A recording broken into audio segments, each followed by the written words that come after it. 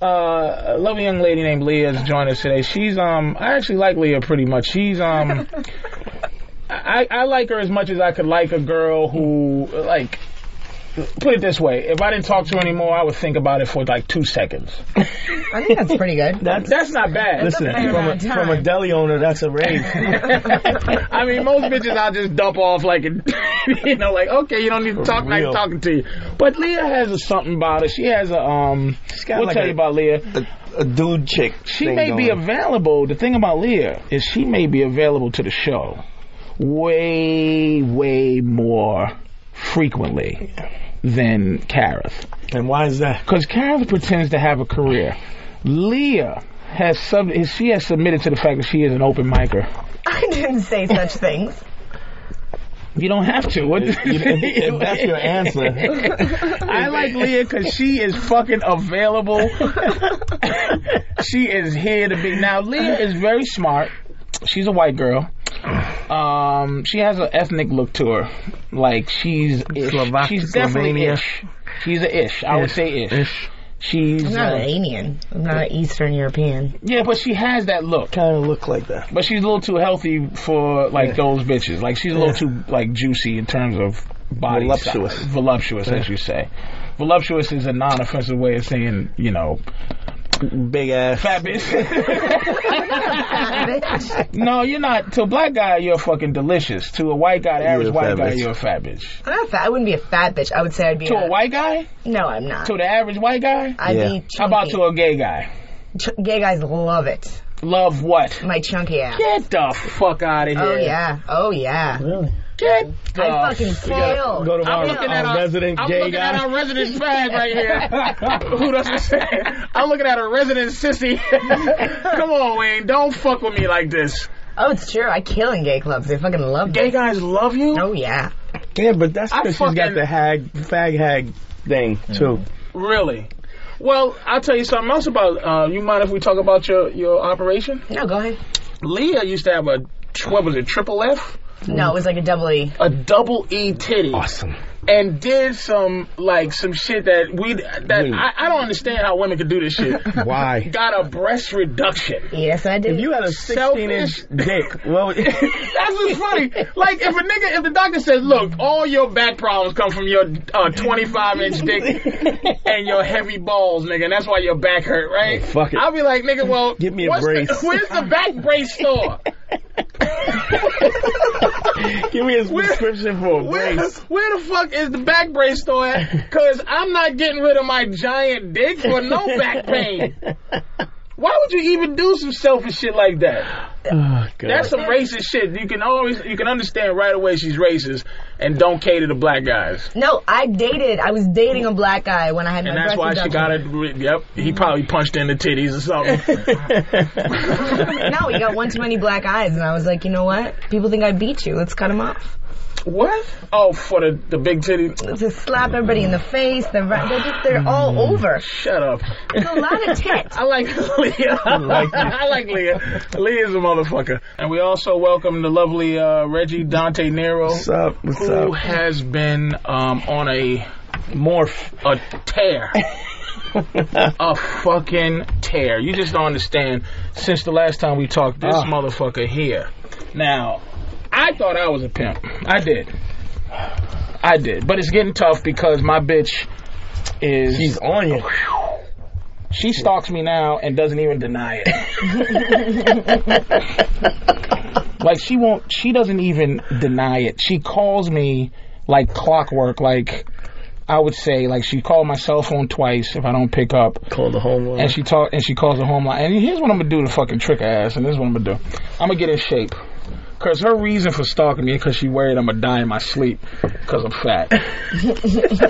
That's her excuse. That's her fucking excuse. Alibi. To call me 87 times a fucking day because she's worried that I'm going to die in my sleep. I mean, I'm worried I'm going to die in my sleep. Sometimes you get a funny feeling in your arm and you just like, oh, shit. But she does it a little bit more than she should. You understand what I'm saying? So I've been dealing with her. That's what I've been dealing with, is trying to get her in check because she's just completely out of control. It's summertime. She got a hooked up. She got a little tummy hooked up. She got spruced. She got the upgrade. Yeah, somebody came in. She called a lasagna expert to. She had the software update. She called a noodleologist. She called a noodleologist to come in and lift a little this and move a little that, and I think they took about 10 ribs out or something like that, and then put her in a toilet paper roll and shoved her in there for a second and baked her. Baked in the oven in a toilet paper roll, and out came this new bitch. And I don't mind. You know, she's looking good. She is looking good. A couple of bullet wounds left from the PJs. Because if your girl gets a fucking plastic surgery, I didn't know this shit. It's almost like she got hit by a car and gave up kidneys. Like the kind of pain you're in. The hospital. It's the kind of pain that you're supposed to respect. And she was a little bit upset because when she went to the hospital, she's in like, I'm dying pain. But the nurses are like, oh, you funky bitch.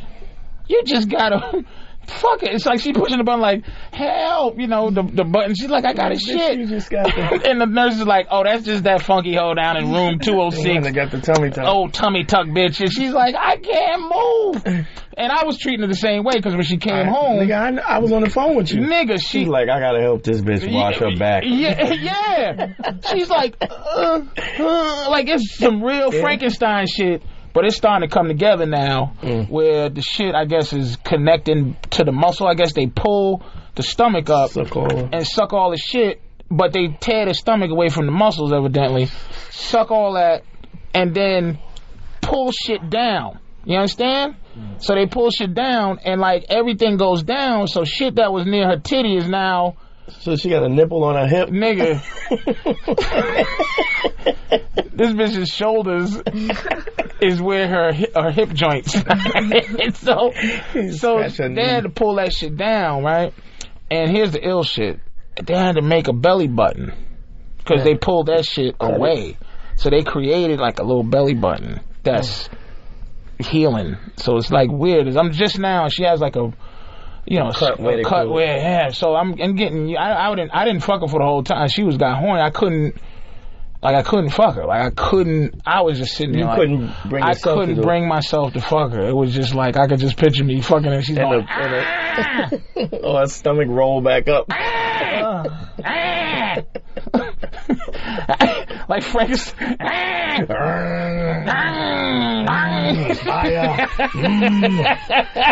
So she was mad horny, but I would look at her and she's looking like 50 Cent all shot up and I'm just like, but now, nigga, it's hot. Yeah, this bitch is looking delicious, yo. She's looking. What about the scars? You don't see none of the scars?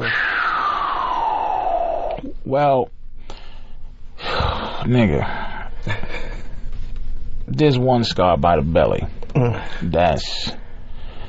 It's hard to, and the pussy lump, it's swelled up too. Like everything, like she ain't even got feeling down there because everything is pulled up. But the hump, it swelled up. So it's like, it looks like a half a strawberry. You know how you cut a strawberry in half? And like if you place, you know what, a pussy look like a nose. Yeah. And it's just like, but it's going down. It's getting hot. And she's getting hot, man. And it's like, I was walking up the street with her the other day, to go do our shit, right? The podcast shit. And I would walk 30 paces behind her. And watching niggas go crazy. Yeah, man, niggas is on a fucking bad, like on some jousting shit. I was proud of her, you know what I'm saying? She was looking all good, face cleared up, you know what I mean? Because she ain't been working at the place she works. She's working, you know, people around and face will break out or something.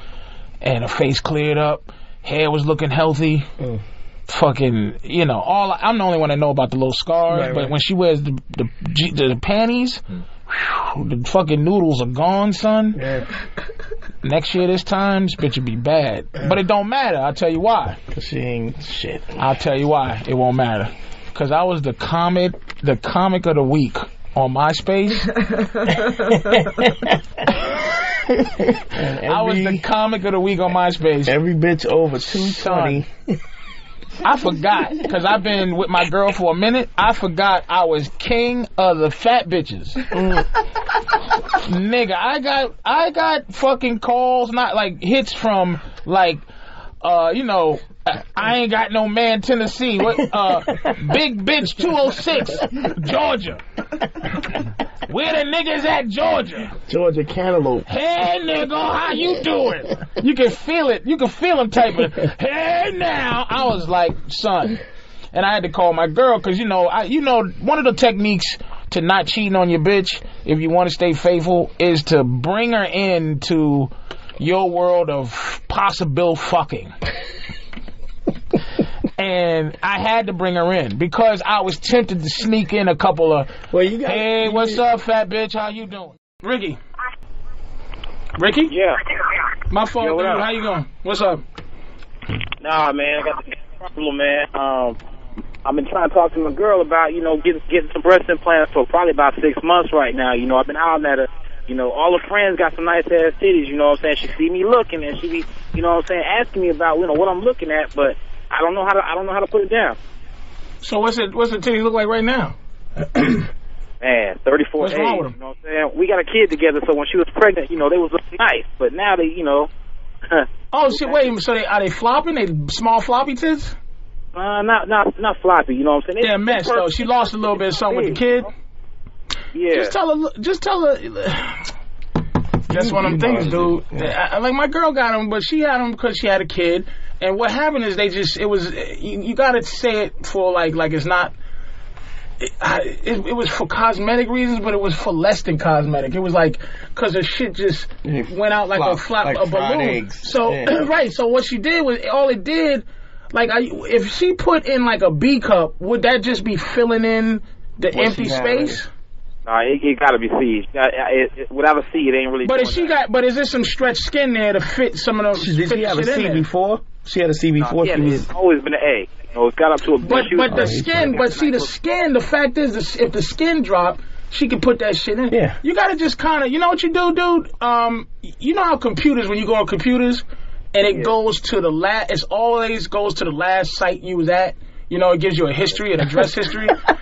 Go to like 5 or 6 breadcrumbs. Like, you know, my girl's titties are mess.com, whatever you have to do, just to let it, when she goes on the computer, and she'll see what you've been looking at. So leave a lot of evidence around. One better than that.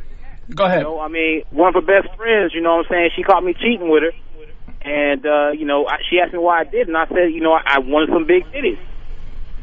And she's still with you? Man, you know how it is, man. Nigga, you might as well just tell her. You know what you do? You got enough money to pay for them? Yeah, man. Nigga, you set up an appointment. Yeah. Set up an appointment and take the bitch in to get her titties fixed. Cause you told me you cheated and you told her that stuff. Friend. Nigga, take her in. Stop trying to convince her. Stop asking her. Just bring her ass in. You got a kid with her. You won't have to, bitch. Fuck that. Bring her in, dude. That's it right there. Yeah. After you told me that shit, it's like, nigga, if you pimp that, pimp the fucking titties. Put the schedule on that bitch. I had to play the dumb role, you know, with that, you know, because I told her, you know, she was out of town, you know, I just said, well, you know, her friend came by, so I was like, you know, I ain't had no choice, but, you know the rules. She came by, so I had to fuck her. This nigga's amazing. Motherfucker, how could you possibly asking me for advice when you fucking bitch said, and then told her the reason you fucking go, look, those messes right there, it caused me to fuck your girl, so that's exactly why. And you're going, I don't know what to do. Nigga, smack her in the face with $100 bills and take her to get them fixed. You know, I don't really have a lot left, man, you know. You don't have what left? I said I didn't use my one player card. I really can't just come at her like that. Again, you nigga, don't know what it is. Here's what you do. Trust me, if her titties ain't shit, she knows it. This what you do for whenever her birthday is or whatever special occasion. Maybe that a special occasion called tomorrow.